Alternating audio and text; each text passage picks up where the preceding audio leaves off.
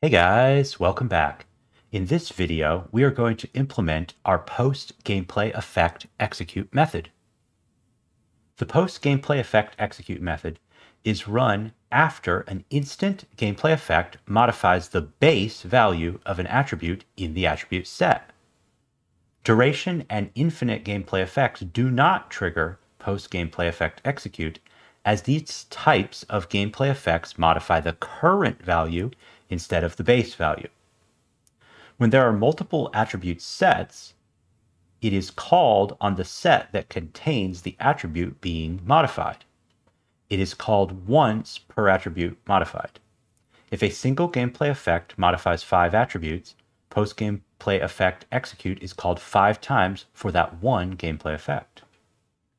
Data.evaluatedData.attribute identifies which attribute was modified for this call to PostGameplayEffectExecute. PostGameplayEffectExecute is a great place to apply transient attributes, clamp attribute values, and check for certain conditions based on attribute value, such as 0 hit points. Let's modify our project to do some of these things in our PostGameplayEffectExecute method of our combat attribute set class. This is the from scratch project we have been building for the last 2 episodes to illustrate how to add the gameplay ability system to a new project. Let's go to our HW combat attribute set and paste in some code.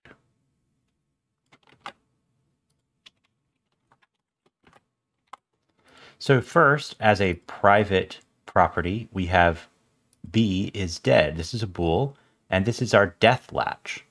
We'll talk a little bit later about how latches work and what we're doing here.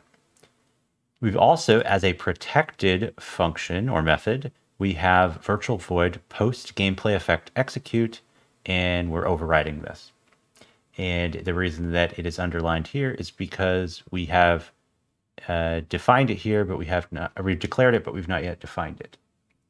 So now we're going to go over to HW combat attribute set CPP, and we're going to paste in our PostGameplayEffectExecute method. Here we go. And so what this is going to do is, remember, this is called every time that an attribute is modified via an instant gameplay effect. And it's sending us in this structure, fGameplayEffect mod callback data. And it has a structure inside it called evaluated data, and inside of that there's an attribute property. This is great because it lets us know that even though this is being called multiple times for the same gameplay effect, it lets us know which attribute are you talking about this time. And so we might be asking it, oh, was this the damage attribute? Okay, do this. Was this the healing attribute? Okay, do this. Was this the... This is an error here. Let me fix this real quick. So this is actually supposed to be stamina.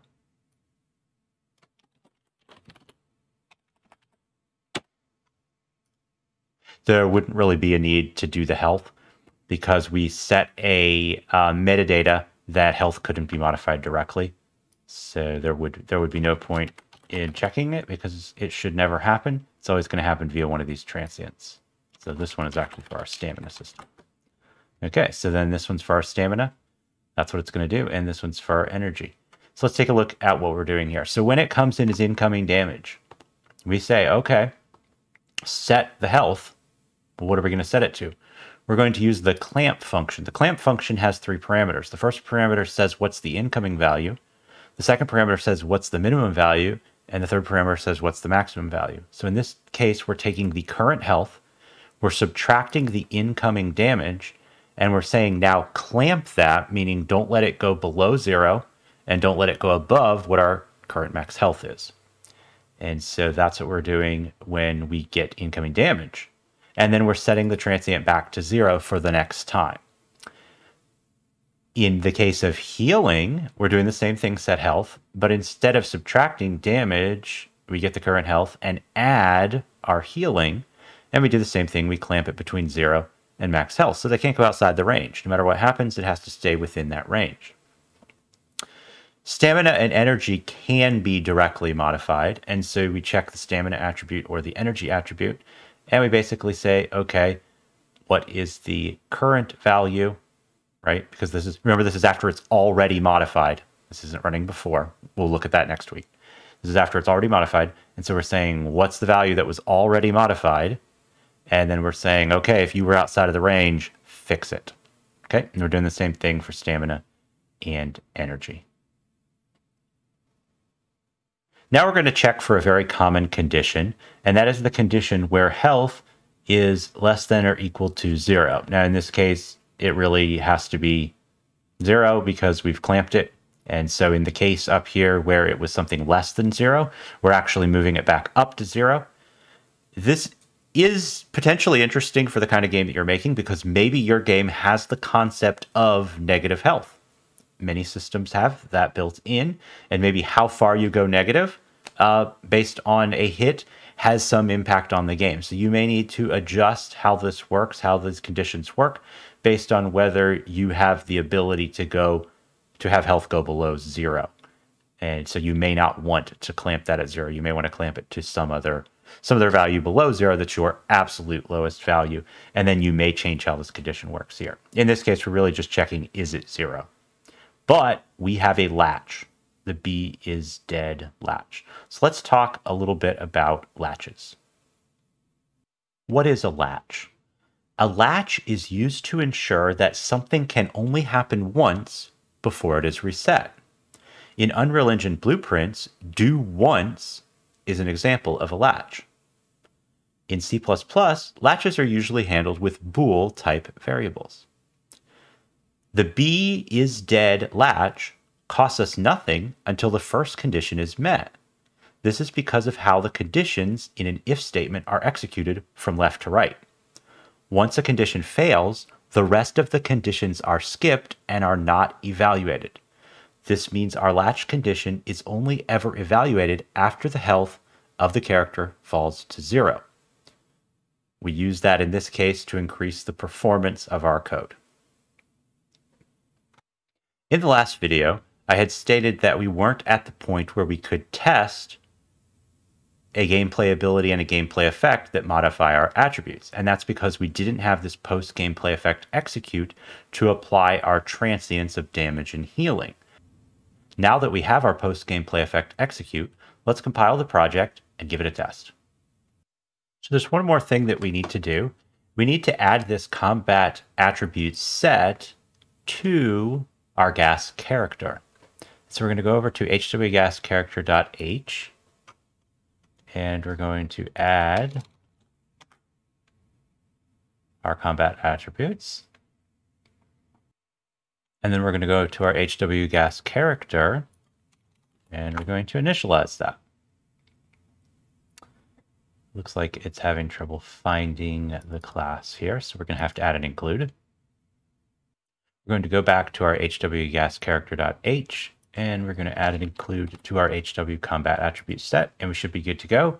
Now we can run this and give it a try.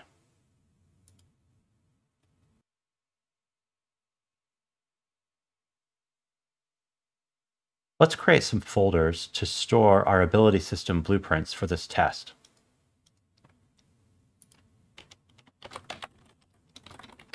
Create ability system. And to that, let's add a folder for abilities. Let's add a folder for gameplay effects.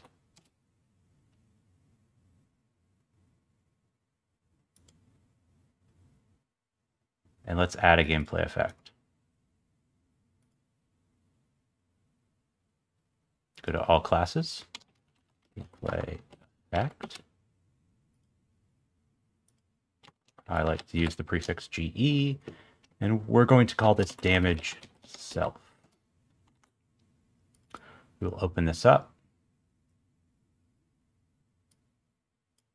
and we will make sure that it's an instant type. We'll go to modifiers, and we will add a modifier.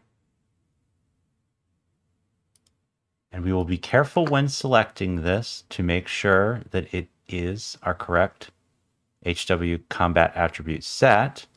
And we're looking for our damage transient. HW combat attribute set. This is important here because sometimes when you have multiple attribute sets, damage might be listed multiple times, once per attribute set, or any of these other ones might be duplicated. So always make sure that the attribute set is correct and the attribute is correct. And we're just going to do something simple, like do straight up 10 damage. So remember that we add it as positive because it gets subtracted.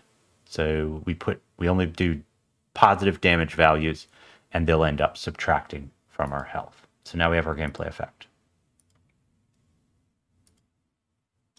Let's add a gameplay ability to apply that effect. So we're going to come down to gameplay ability blueprint.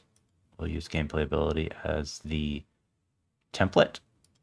And I like to use GA underscore, we'll call it damage self.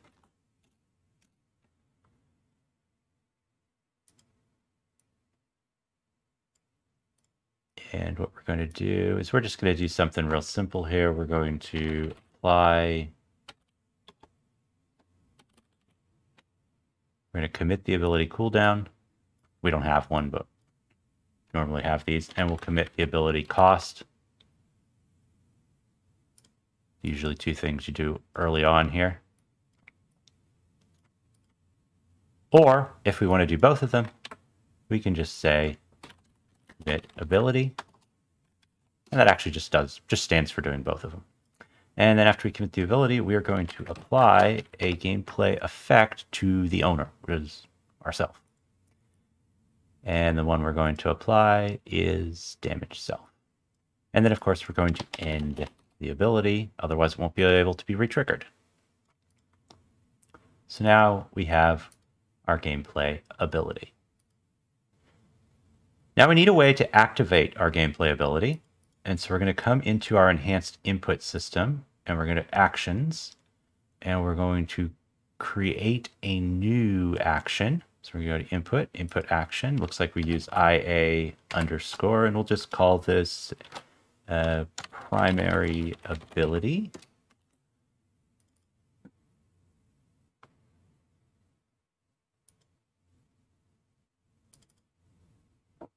Okay, and we're all set on that. And now we're going to need to give it some kind of mapping. So we're going to add it here to the mappings and we're going to say IA primary ability. And we're going to map it, just to keep this simple, we're going to map it to the E key.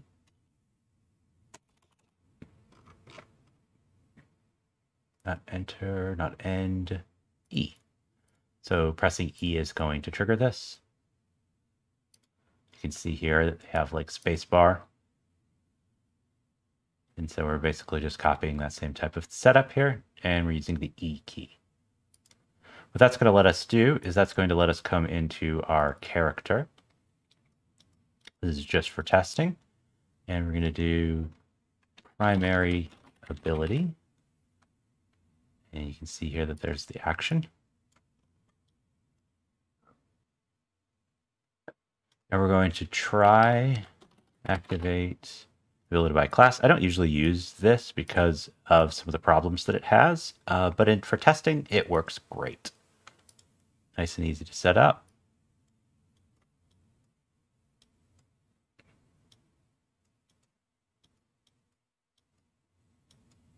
And we'll grab off triggered.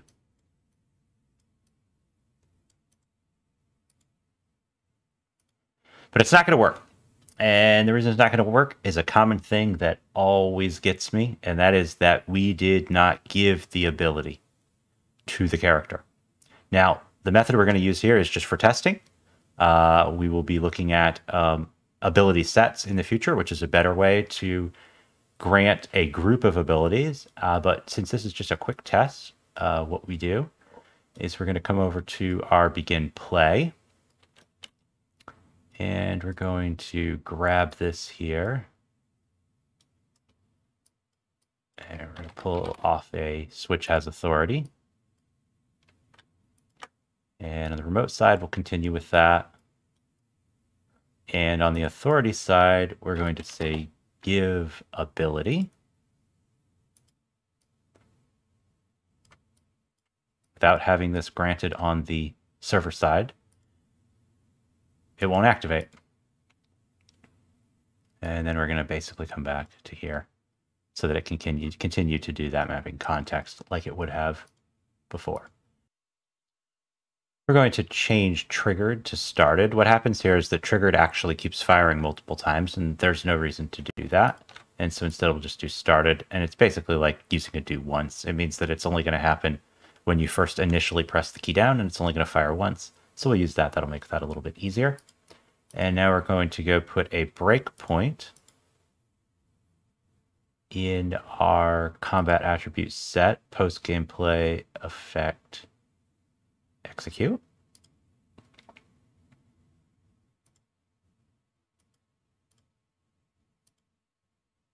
Now we're going to run it, and we're going to press the E key, and we're going to see if it hits it. We press the E key, and it hits the breakpoint, and you can see here that it was incoming damage, and so it's going to set the values. So now let's go back and see if we can print out those values.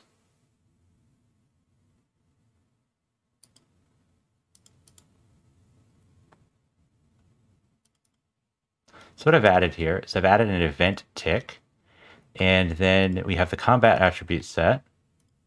We're pulling off HW get health, and we're printing it to the string. But it's a little bit annoying that it just spams over and over.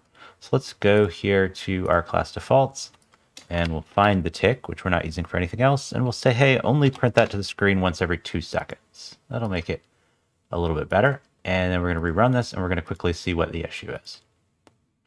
So it's printing out the health on the client and the server, and you can see here, it's 0. Oh yeah, we never initialized our values. So let's go back into our third-person character, and we're going to come up here, we're going to initialize some values. So we're going to bring our combat attribute set, and then what we're going to do is we're going to do init max health. And we'll say that the maximum health is 100.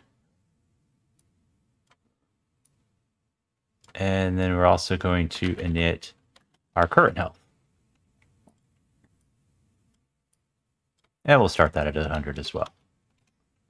So by doing that, we should now have some values that we can do self-damage.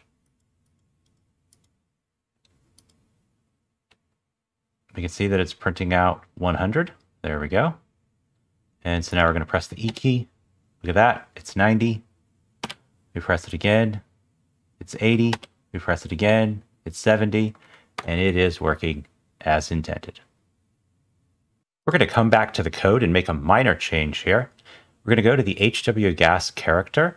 And we had originally put this combat attribute set in public, but that's not really what we want. What we want to do here is there's actually this meta value for allowing private access on a U property. This wasn't previously supported, but this is actually the new way that Epic's doing things. So we're going to stick with it, and we're actually going to put this in private.